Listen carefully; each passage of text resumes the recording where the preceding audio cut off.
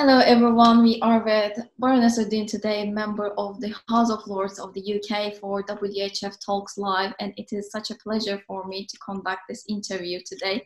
We will be touching upon the impact of COVID-19, especially on gender issues, women and girls who face domestic and sexual violence. Welcome, Baroness Uddin. Thank you so much. It's such a privilege to be joining you for this conversation. And I'm really looking forward to us getting to know each other much more and working together. Thank you so much. I would like to start with my first question to you. With the UK government slowly phasing the country back to as normal as possible, what role has the House of Lords had in the UK's collective response to the pandemic? What future considerations does the Chamber have planned? It's very difficult, I need to be very thoughtful to answering this very first question. So what role has the House of Lords played? First of all, we came back slightly later than the Commons, and I think it was to deep frustrations of members of the House of Lords. All of a sudden, House of Lords were not functioning. So as someone who's an active member of the House of Lords as a peer, I found that very frustrating not to be able to ask questions and not to raise concerns that has been expressed, because, you know, I'm an activist. And so I was getting lots and lots of feedback all throughout the shutdown. I did take part in the first instance leading to the shutdown, and I was gravely concerned about the fact that, you know, I was being pressured to raise the issue, particularly of, the concerns around burial, Muslim burial, you know, because it was originally, people were thinking that everybody will be cremated. Sorry to talk about such a, you know, kind of really deep issues right at the top of the agenda. But death was so imminent at that point. People, all they could talk about was their fear and their fear of losing loved ones. And, you know, I'm sure your and my heart goes out. You know, I don't know what happened to your own family. I lost some friends, but Alhamdulillah, you know, thank God that I didn't lose any member of my family. But I could see the fear and the panic induced by people. So it was incredibly difficult not to be an activist, not to be a parliamentarian, and not to be able to raise the kind of questions. So I think making government accountable has been very difficult over the time that we've been back since May. And what I would say is that House of Lords, you know, because it's a very vibrant house, it's an active house. It's not all the 800 members are active, but at least, you know, good 400 plus are very, very active. And those of us who are, we found our best way to ensure that we can raise the questions on our return. And of course, it was assumed that it was going to be the House of Commons that would be able to utilize this brand new modern way of working with Zoom and Teams and all that. And it was difficult in the beginning because I don't know whether, you know, you are aware, but I was one of the first person when I joined the House of Lords all those years ago at the age of 38. I was there. I went to the House's facilities to say, can I have a computer, please? To the horror of the administration saying, you know, this is not a working house as such. You know, what would you do with a computer? What would you do with a mobile telephone, mobile technology? So I was familiar with ways of working. Nonetheless, there were lots of technical problems. As you know, with Zoom and Teams and all of that, there are lots of technical problems. So it meant, and the house, our average age is over 60, 65, 70, I think. So you can imagine some of the technical challenges that existed in us, you know, becoming a conducive place where we could debate and learn to debate in absence of the ability to challenge ministers. So at the moment, for instance, how it functions, we're all allocated. We're only picked every day. We're picked, maybe 50 people are picked up for particular debate, or 60 people are picked for particular debate. So there's no you can't do, be, sort of instantaneous. You can't be impromptu. You have to wait your time. And if you say something and the ministers has said something, there's no comeback. So you have to just say, smile and be frustrated. So I think there has been that. But beyond that, House of Lords as a house is a very, massive legislature. And so, like I said, not everyone is present all the time. And we have really made sure that whereas the government in the Commons, the members of Parliament, are not necessarily able to challenge and overturn any decisions, in the House of Lords, we have been able to challenge and overturn decisions and ask the Commons to think again. And that has been a constant source of, I suppose, hope and aspiration that when we pass legislations, when we debate things, that it's taken seriously. But above all, I think the most frustrating thing has been, I would say, is that government legislations are coming to Parliament weeks beyond when things have happened already. So like on health protection, say on the masks or on PPE, on those things that, I've raised countless questions about disproportionality of where people have been ridden with poverty, who've not benefited from furloughs, who've not benefited from all the financial packages, business financial packages that the government, put in. I mean, some of the financial measures would have been the stuff of dreams for socialist government, Labour government. But the Tory government actually, were forced to come towards people and try and pick up where the state has never intervened as a Tory government. So I think that we've been able to demonstrate that it is possible. And I think we've done the best we can under the circumstances. Retrospective legislations are very, I think, harmful thing to democracy. But we've done that a lot. But each time we have an opportunity, we point that out to the government. But government itself, we have to acknowledge that whichever the government would have been facing this catastrophe in a difficult challenge, in a different ways. Perhaps, you would do it differently to the way I would do it. And I always keep on thinking, if there were more women, this is my bee in my bonnet. I think if there were more women leaders, I think the world would have been a better place. Simply because, there would have been greater, thinking, more lateral thinking, more cooperative government, more, consideration for all range of people. I think women do that better. So, but I have to point out, I have 4 sons and 4 grandsons.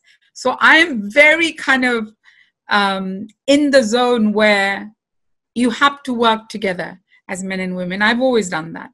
So yeah, that's an amazing message, really. I cannot agree more.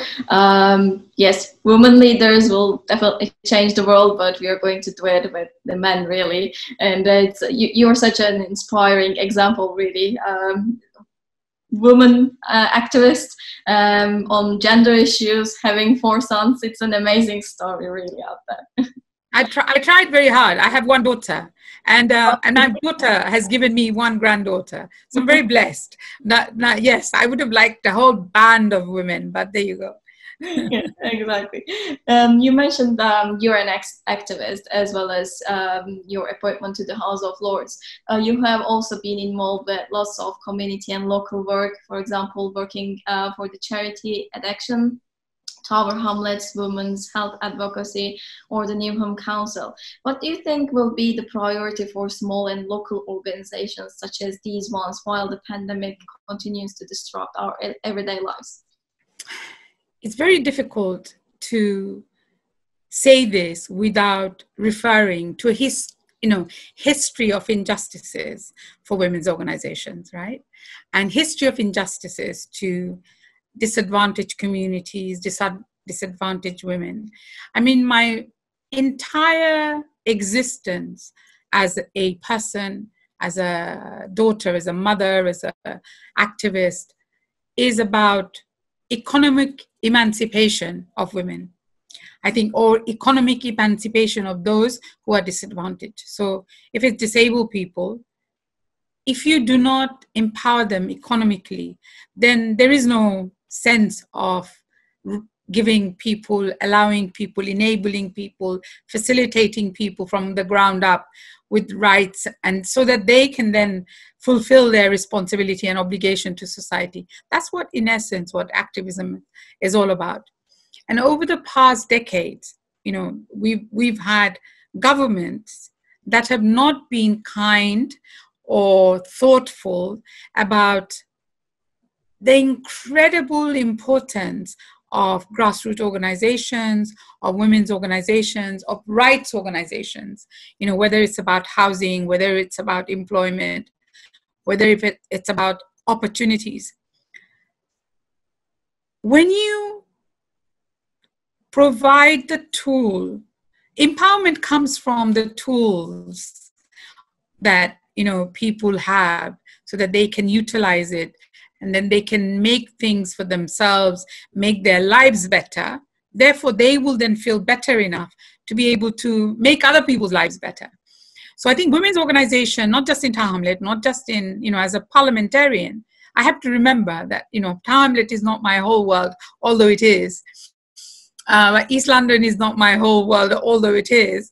There is, world beyond, because I can't empower myself in Wapping or London if the whole rest of my neighbors are in poverty, or they're in conflict, or they're in malice, or they're facing discrimination.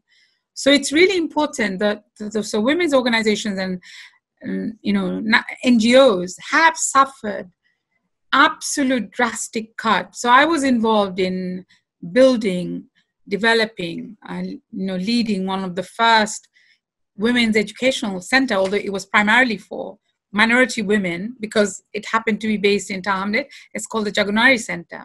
It was the first purpose-built women's education center. It was supposed to be available for everyone, but it has been cut completely. So it used to provide training, it used to provide counseling, it used to provide advice.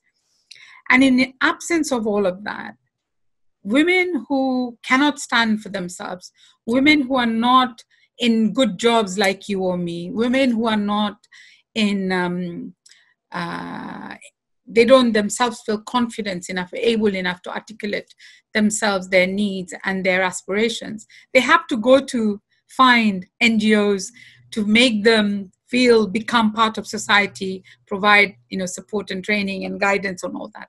If it's not there, the fabric of the society, little by little, ebbs away and pulls away. And we can see that in global conflict. And that's one of the first things we want to do when global conflicts happen. We want to say, in the rebuilding process, how do we ensure we empower women? How do we ensure we empower the small NGOs? How are we going to do rights and training and all of that? We have to think, what about our home? So for a long time as an activist, I've been out of my home for best part of 40 years. And really some major catastrophe happened in my life, personal life. And I kind of re-engaged with the idea that it should have always been that my home should be safe first. Then I can make others safe, And so for me, the communities themselves at the grassroots must be safe first before they can be better for their neighbors and their other communities. So, so what I was going to say is that there has been some attention to this factor, in particularly post-COVID. There's been a lot of discussion, and as parliamentarians, we've been able to highlight some of our concerns. So the state aid is sometime available for women's aid, where people find it, find accommodations, where they find advice and etc. if they're suffering violence or abuse, and if they want to leave home or they want to, but that has to go cap in hand with enough resources for them to go to housing. They have to be able to go to jobs. And this whole idea now that the jobs that people had access to are no longer available. And so there are, in our country, maybe 3 million people is going to become unemployed. And maybe there will be hundreds of millions of people, you know, outside and globally who will become unemployed. And we have cut our feet and hands because we want to be away from Europe. We are no longer part of a broader, you know, society, broader church, where we do not have access to our neighbors' jobs in the same way that we did before. We don't have the protection and the support and the guidance. We have refused this, much to my, you know, heartache. So I think generally and genuinely, I believe that not just women's organizations, many important organizations who provide support and facilities and guidance and real sense of empowerment, of uplifting people's confidence and their ability to support themselves and be support to others, have been really cut down in such a way drastically. And I don't think we are going to see this resurgence of support coming because, you know, as a global humanitarian organization, that there is a real sense of donor fatigue. I know that myself because I've visited refugee camps in many places. And same thing is now happening as a result of COVID to even national organizations and even more local organizations. So of course it is going to have huge impact.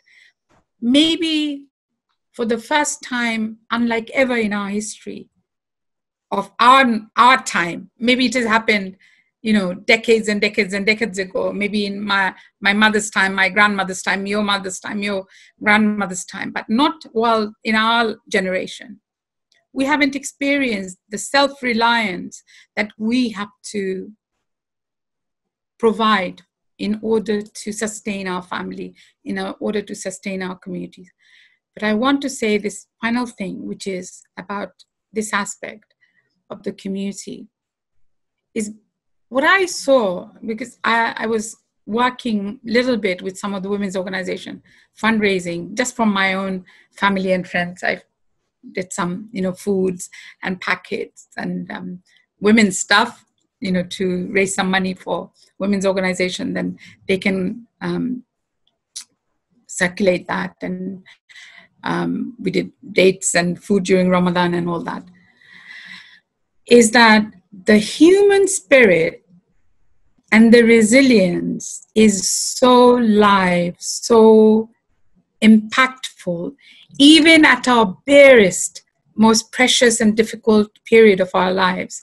We have enough within us to rise and say, actually, I have to help my neighbors.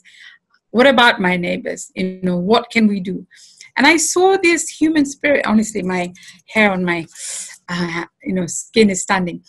It was so profound and so enlightening and so self-assurance, so much. Sorry, I felt really assured, you know, that, you know, humanity is still there, even though we are facing this gravest challenge, you know, of our generation. So, yeah.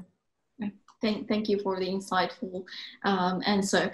It was revealed in a recent report that ethnic minorities such as BAME are at a disproportionately greater risk due to COVID-19. Mm-hmm. There hasn't been much discussion on what we can do to mitigate these disproportionate effects. Mm-hmm. So what do you think needs to be done in this regard to better protect our minority communities? Mm-hmm. I've raised a huge amount of questions about that in Parliament, as is my colleagues. And I'm really pleased about that we have at least asked these questions. We have, as you know, about the Professor Fenton report, and his report is not the only one. Historically, I mean, I've been involved in community health advocacy since early 80s. So we know that these prevalences of disadvantages exist. It's not a new thing.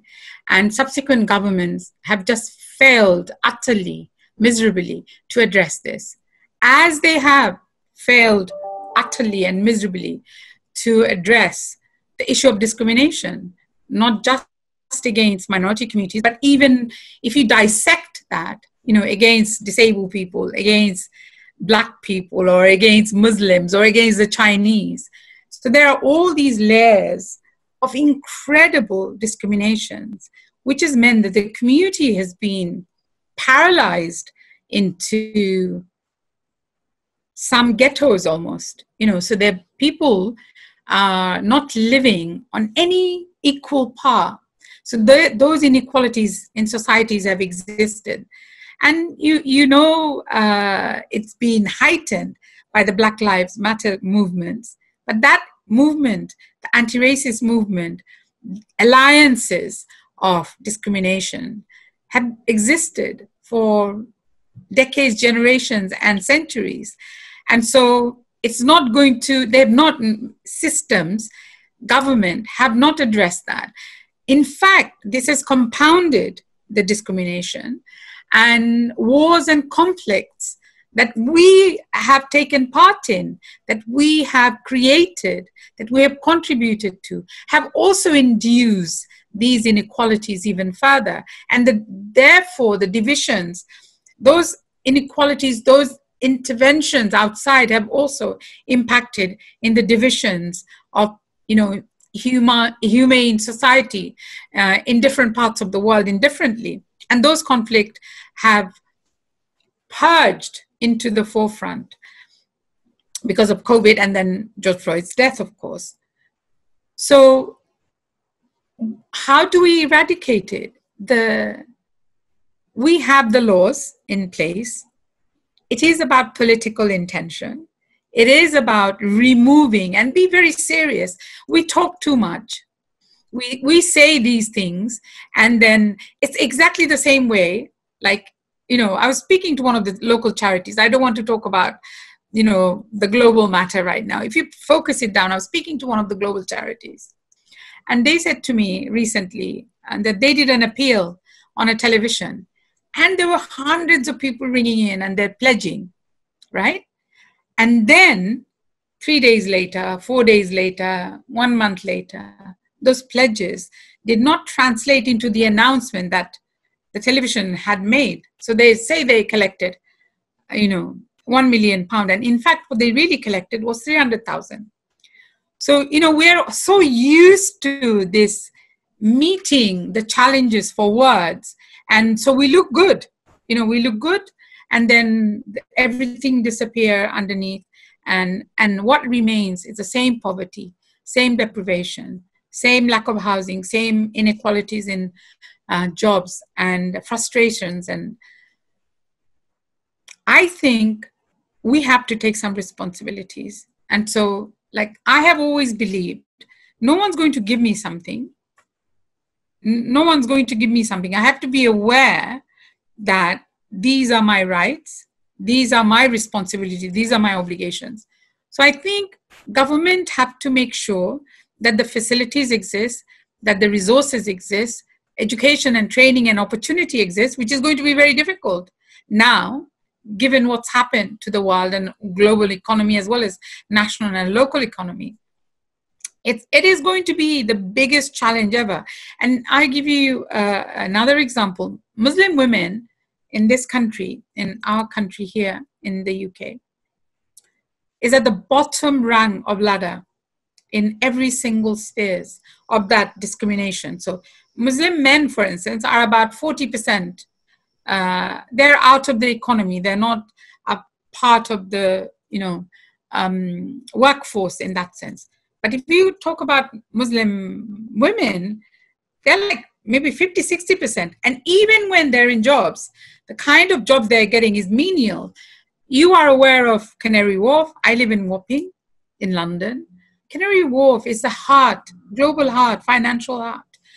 City of London is stone's throw away, but there has been no systemic strategies to address how do we make sure that our local children who are now, they're no longer not educated. They've got graduates, they've got, this is like, I am second generation, My children are third generation in this country. My grandchildren are fourth generation born, brought up in this country. So it's not like there's no excuse to say these people don't speak English, they're not part of our societies, they're not contributing. None of that. It's much of it is, like kind of almost fabric of our imagination, because it has always been the stereotypes that Muslims are like this, Black people are like this. So we've got to be very cautious and careful and honor law of equality, social justice, and rights. And therefore, everybody, I don't know whether it's going to happen, okay? We've been here before. I've been here before. I've tried to raise the question with ministers about systemic racism within the health service, and they absolutely refuse to accept that there is any systemic racism or discrimination in the health service or in financial sector. As soon as you break it down by saying, how many CEOs reflecting the community? How many comes from, if it's a very large Turkish community and you have 2,000 corporate sectors and none of those Turkish community are anywhere near the management sector, nowhere near the directorship, nowhere near the CEOs, nowhere near the chairmen, they're usually chairmen, as you know, then it makes no sense, and it explains why the disparities persist. So unless and until we stop talking, I would like to see mandatory race equality audit of every institutions. I would like to see targets being brought back.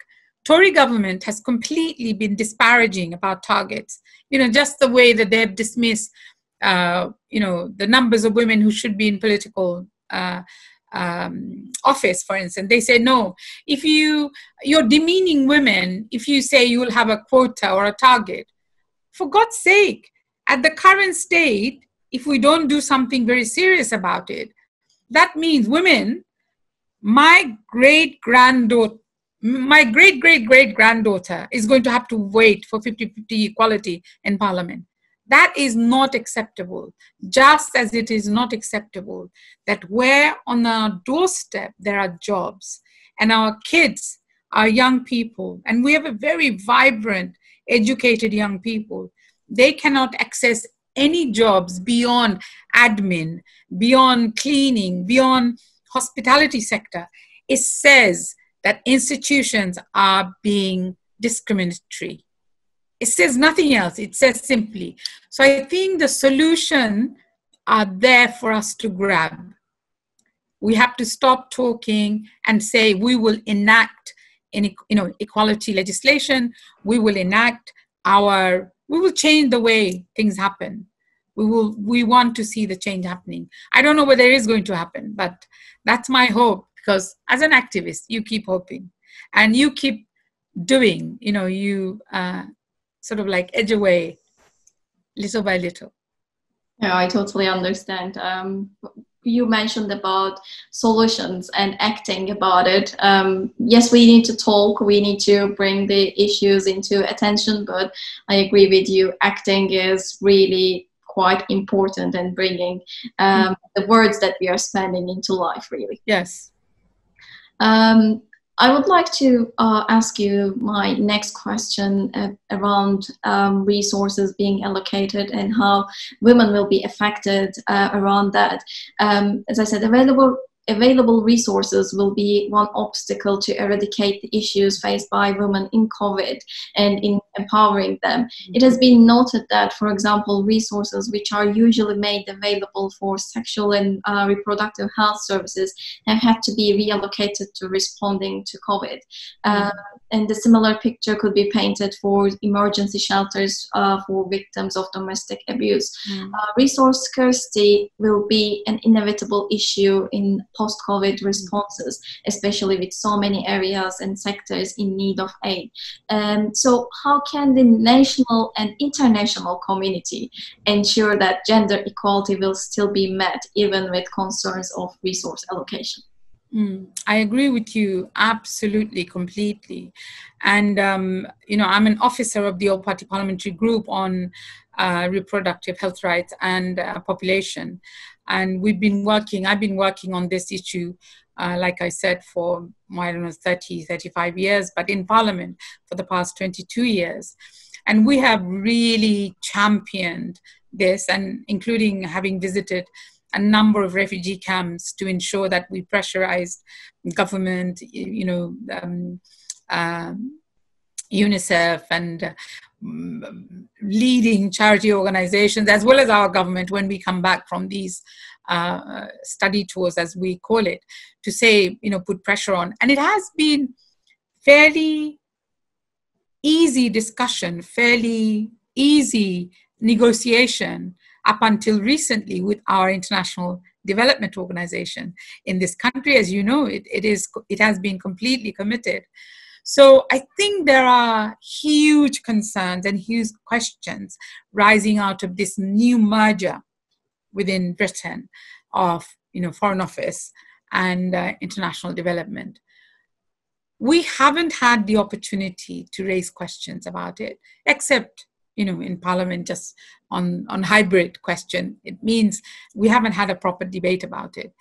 It's a fait accompli. It's been presented to us as something that's going to happen. So I think we will need to work very solidly together globally with women's organization, making sure our government becomes accountable. And one of the things that I always talk about is that many of our developing countries, take Bangladesh, right? The refugee camps, I visited 3 times now. The leadership of the refugee camps and the NGOs primarily are from the Bangladeshi diaspora, right, locally. And they understand implicitly what the needs are. The solutions implanted from external organization is not going to be able to resolve matters. It has to work with the government. It has to work with the local people. And leadership decision-making must come. And this is something that I hope, your organization will really focus on.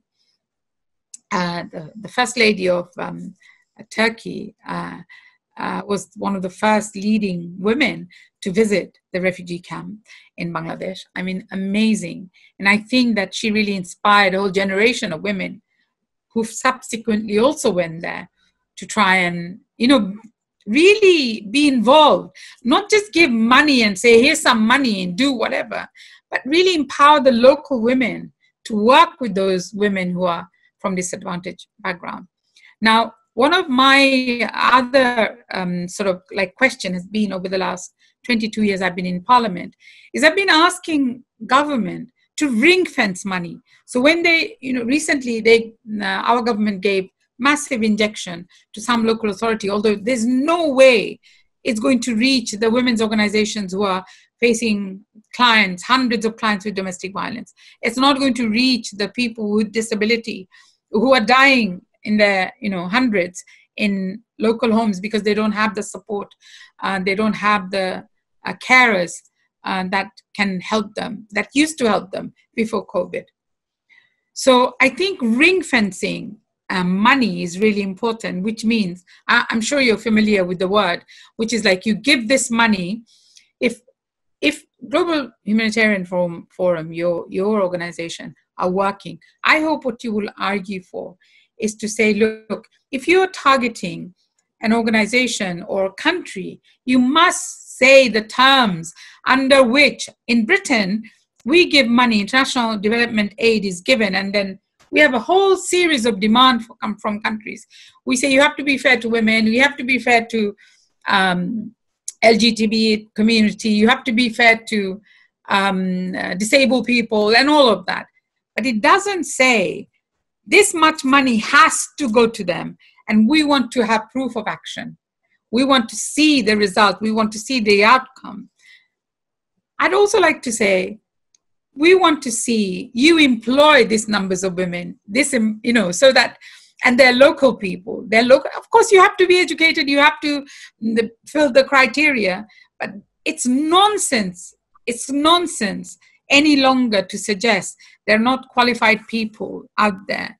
So I have never agreed to the notion of, development sort of like imposed internationally, or, sort of like on downtrodden people. It has to come through the, grassroots movement. It has to come through the very finely balanced community where it can harmonize, with the local condition.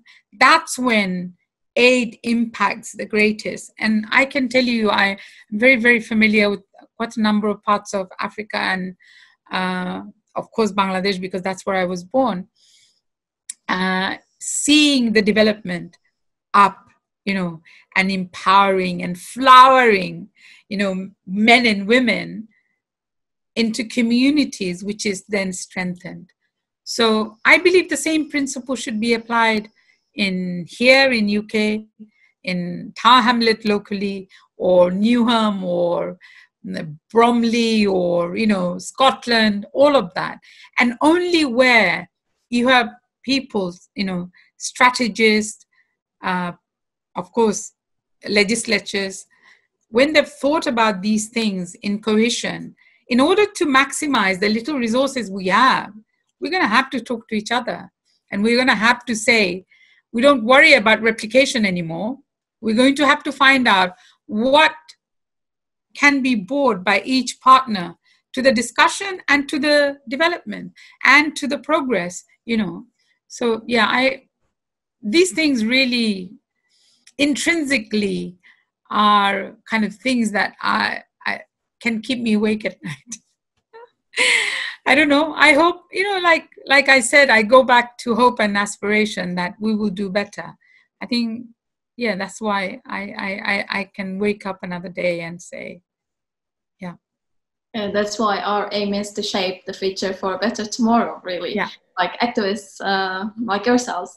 Another major issue facing women is that of the unpaid care economy, as highlighted in a policy brief by UN Secretary General Antonio Guterres.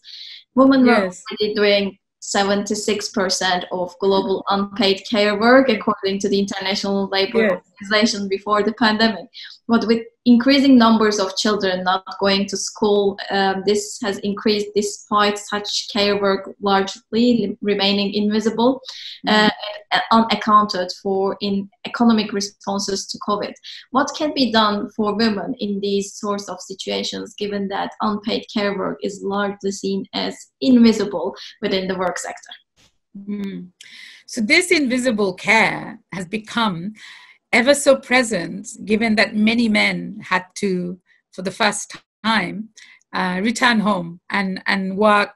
I mean, my members of my family have experienced that, but members of my family are pretty hands-on with their children, even if they're men. So, I have that experience. And I think that if many more men had experienced at a higher level the similar pressure, maybe the policies would be changed so fast, we wouldn't need to argue about it at all. So I think what I would say is that it needs a reframing, it needs rethinking. And yeah, where you are at your level in your organization, seems to me we need to induce these discussions. We have really excellent models in Europe, where they really value women being at home, part of the economy of building children and building economy, building the communities in that kind of very, very, like in such an incredibly, I just think is the right thing to do. My brain went into a seizure just for a second, because, like I said to you, for the very first time over the last 5 years or so, I've been more home than I'd been outside. And it's really made me think that the investment into my children's lives, and they've really been impacted because I'd been out since they were very, very young. And when I was in the community, when I was working as an activist, there were very few women. So the pressure on people like myself, the pressure on a handful of people, handful of women in particular, leading anything, if you're pioneering something, whether it's in a small level or at a larger scale, nationally, internationally, it doesn't really matter. The pressure on you as an individual and then on your family is huge. And if you just think about it in that way, just imagine, if a woman is empowered financially, I'd like to see that.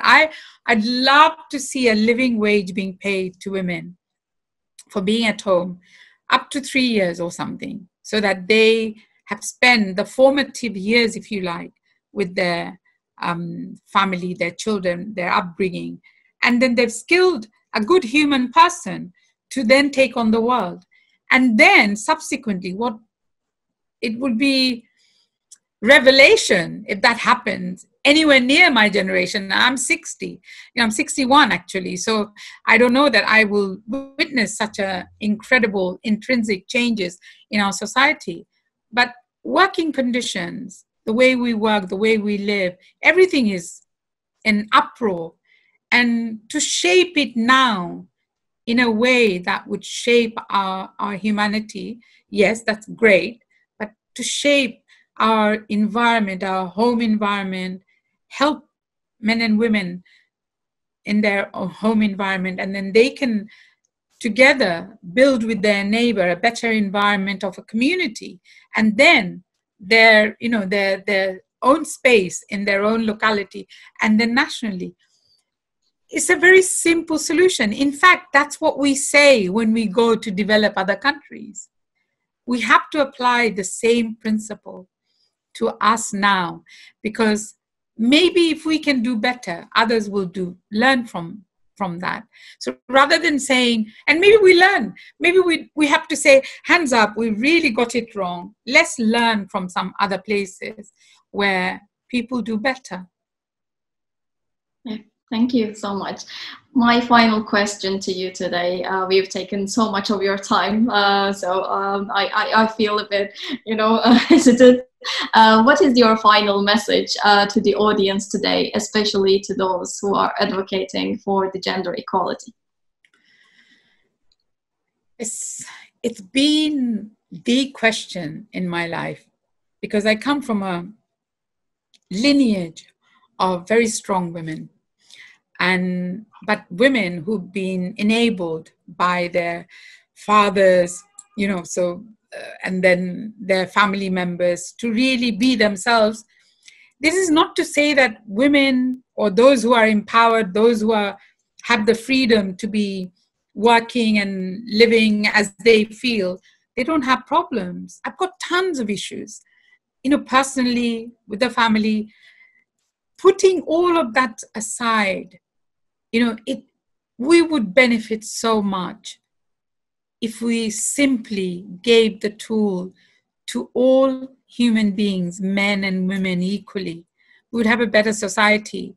And I just think that it's been such a privilege to be able, I'm sorry to say this horrendous disease has made it absolutely impossible to go out.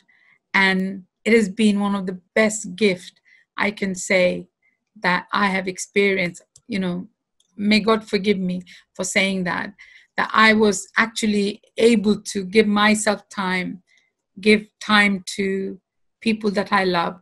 So it's very difficult for me to give any messages. I just want to say, be the best that you want to be, do everything that you can, and know that there are others out there to support. Internet is such an incredible thing now, right? That I can find you and you can find me. And if I don't have the family support that, I have family support, maybe you don't have the family support, but we can help each other and we can reach out. And that is an amazing gift. So yeah, let's just be kind to each other, but speak up. Very important to speak up and take control of the community that you are surrounded by. and you can make so much difference, because it's only time. It's only a matter of time. So, Baroness Uddin, we cannot thank you enough for your time today and for this stimulating conversation. It has been just an amazing one. Thank you so much. Thank you.